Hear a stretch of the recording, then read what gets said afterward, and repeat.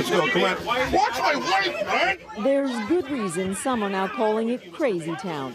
Toronto Mayor Rob Ford shoving his way out of his office, defiant and angry, trying to get his wife through a chaotic crush of journalists.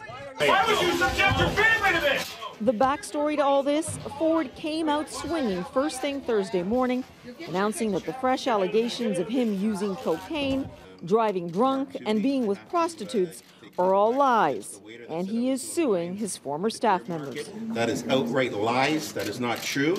You know what?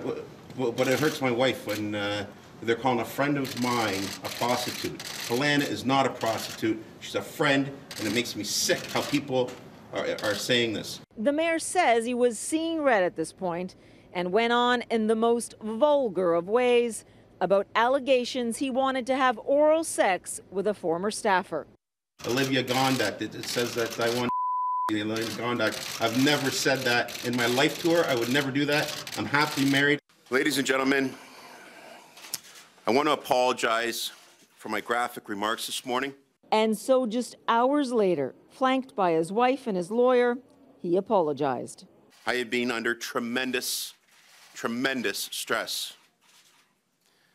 The stress is largely of my own making. I have apologized and I have tried to move forward.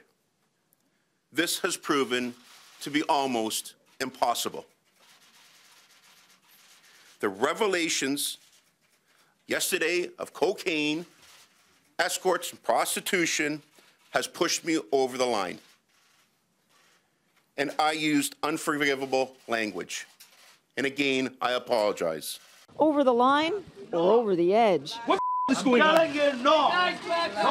Several times today, Mayor Ford seemed unable to cope with all his personal and political troubles.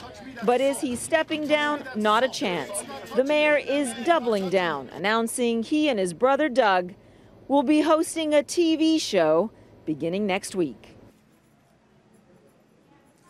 You know what was a real eye-opener today was seeing his wife Renata at her side. This is someone who doesn't enjoy the media. She's rarely at any public events, and that includes any events he's done here as mayor in non-controversial times. She's usually much more concerned about putting their children on a school bus than being here trying to defend her husband with vulgar comments. She didn't make any comments, but she did want to be by her husband's side and unfortunately got up in an incredible media circus here.